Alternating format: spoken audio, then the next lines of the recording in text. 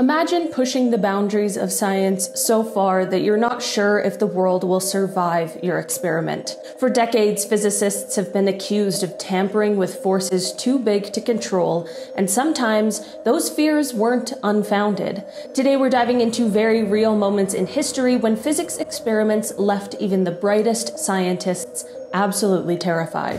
What if one wrong move in a lab could wipe out an entire city? That's what happened with the infamous Demon Core.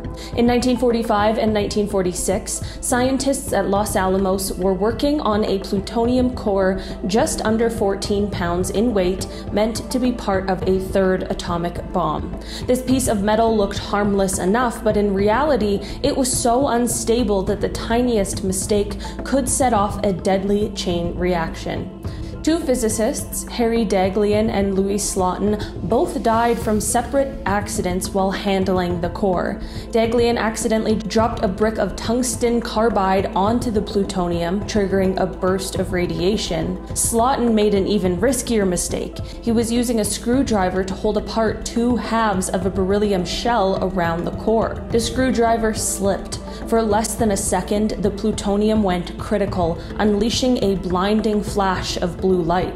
Slotin slammed the shell closed, saving the lab, but he absorbed a lethal dose of radiation and died 9 days later. The Demon Core was eventually melted down, but those incidents left everyone terrified. Physicists realized that in trying to study the heart of the atom, they had nearly unleashed another nuclear disaster on US soil. Before the very first atomic bomb was tested in New Mexico in 1945, some scientists feared it could literally ignite the atmosphere. The concern came from a terrifying calculation. What if the energy released from the fission reaction was enough to set nitrogen in the air or hydrogen in the oceans on fire? If that happened, it would trigger a runaway chain reaction that would engulf the entire planet. Theoretical physicists like Edward Teller raised the alarm, pushing Oppenheimer and others to recheck the math. Hans Bethe, a Nobel Prize-winning physicist, eventually proved that the reaction would stop before consuming the atmosphere. But the possibility was real enough that some scientists drove to the test site unsure if they'd live to see the sun rise. At 5:29 a.m. on July 16, 1945, the Trinity bomb went off. A blinding fireball lit up the desert, and for a moment, those watching thought maybe they had ended the world. Thankfully, the Earth did survive, but the terror in those moments was unforgettable. In 2008, when CERN prepared to power up the Large Hadron Collider in Switzerland, a new wave of panic hit headlines worldwide. The collider was built to smash protons together at nearly the speed of light, recreating conditions just after the Big Bang. Some scientists, and a lot of conspiracy theorists, warned that this could accidentally create a black hole. If it didn't evaporate instantly, it could sink into the Earth's core and swallow the planet whole. Lawsuits were filed in the United States and Europe to stop the collider from starting up. CERN issued a safety report showing that tiny black holes, if created, would vanish in trillionths of a second. But even inside CERN, a few physicists admitted that the possibility, however small, was unnerving. When the collider finally went live, people around the world watched to see if the Earth would survive, and I think we're still here. But for a brief moment, the largest physics experiment in history had the world terrified. In December 1942, in a squash court under the stands at the University of Chicago, Enrico Fermi and his team built the world's first nuclear reactor, known as Chicago Pile 1. They stacked layers of graphite bricks and uranium by hand, creating the conditions for the first controlled chain reaction. But here is the terrifying part. No one knew exactly how controlled it really would be. There was a real fear the reaction could run away, releasing deadly radiation into downtown Chicago. Fermi prepared controlled rods of cadmium to absorb neutrons, and as a backup, 3 graduate students stood on a platform above the pile holding buckets of cadmium salt solution. Their job was to dump the liquid into the reactor if things got out of hand. On December 2nd, 1942, the reactor went critical for the first time. Nothing exploded, and the world entered the nuclear age. but the fact that humanity's first reactor was built under a football stadium in a city of millions left many scientists uneasy long after the experiment succeeded.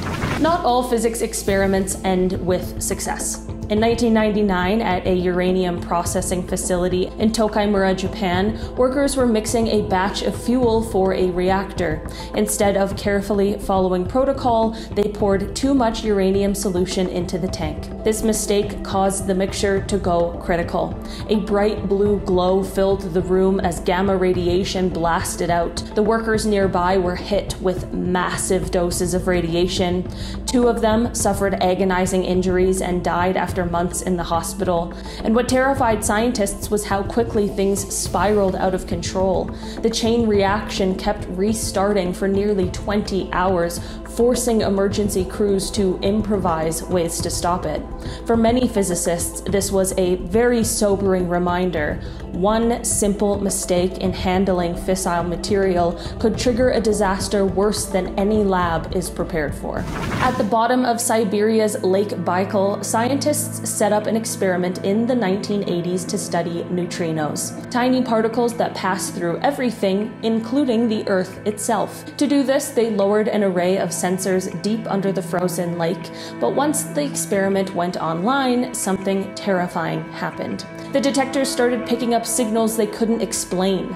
Bright flashes of light lit up the water, sometimes in patterns too regular to be random. Some scientists speculated about new physics. Others whispered about UFOs, since locals around the region had long reported strange lights in the lake. For years, the unexplained events haunted the researchers, leaving them unsure if they were looking at particle interactions or something far stranger. While the Baikal telescope continues to operate today, those early mysterious flashes remain one of the most unsettling moments in neutrino physics. In July 1962, during the height of the Cold War, the US military decided to see what would happen if you set off a hydrogen bomb in space. They called it Project Starfish Prime. At 250 miles above the Pacific, the bomb exploded with a yield of 1.4 megatons. The explosion lit up the night sky like daylight, but what terrified scientists was the aftermath. The blast created an artificial radiation belt around the Earth. Satellites started failing one by one as radiation fried their electronics. Even months later, the artificial belt was still there, circling the planet like a man-made hazard. For physicists, this was a nightmare. They realized they had permanently altered near-Earth space with one single test, and no one knew if it would last decades or even longer. The fear of accidentally destroying satellites or even the ozone layer made future space tests extremely controversial. On September 22, 1979, an American Vela satellite detected a strange double flash over the Indian Ocean. These flashes were the unmistakable signature of a nuclear explosion. But here's the problem. No country admitted to conducting a test. Some scientists believed it was South Africa and Israel secretly detonating a nuclear device. Others thought it might have been a meteoroid hitting the satellite, or even a glitch in the sensors. The uncertainty terrified the scientific community, because if it was a real test, it meant the nuclear club had just expanded in secret.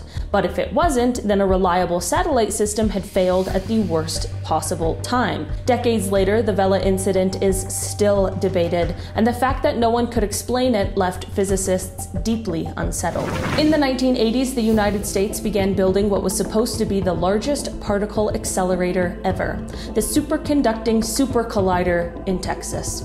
It was designed to be more powerful than CERN's Large Hadron Collider, but as construction began, concerns started to spread. Some feared it could create exotic particles that might destabilize matter itself. Others worried it could trigger events nobody had ever seen before. Rumors swirled in the media that the machine could destroy the planet. Ultimately, the project was canceled in 1993 due to cost overruns and politics. But for scientists, it left a chilling thought.